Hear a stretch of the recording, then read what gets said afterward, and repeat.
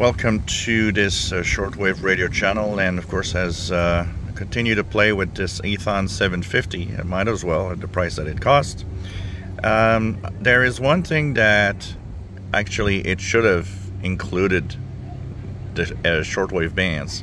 You can actually use the ATS scan on shortwave. So ATS is the automatic tuning system, and what it does is it scans, for example, the FM band or the medium wave or long wave band, and it will log into a memory channel what it finds.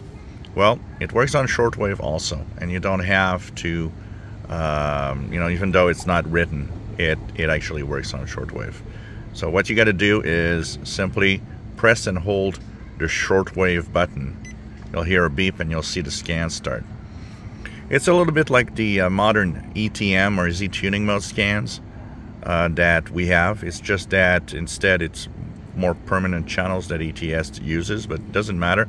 It does a scan, and then after that you can actually go back and look at all the stations that it found. One of the tricks here, very important, if you want a good ATS scan on this radio, use an arrow filter and make sure that the RF gain is set to a proper level, depending if you're using an outdoor antenna or the telescopic antenna. If you're on the telescopic, you probably can leave the RF gain at almost full scale or maximum.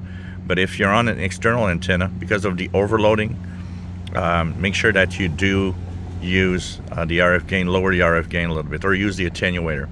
The other thing also is make sure that you don't use the white filter in the ATS scan, because if there are several stations, they'll be logged as one station. I've noticed that it does that on several occasions when stations are close together, because it just hears one when there's two that are very, very close. Once again, due to the very crappy wide filter that they use with this.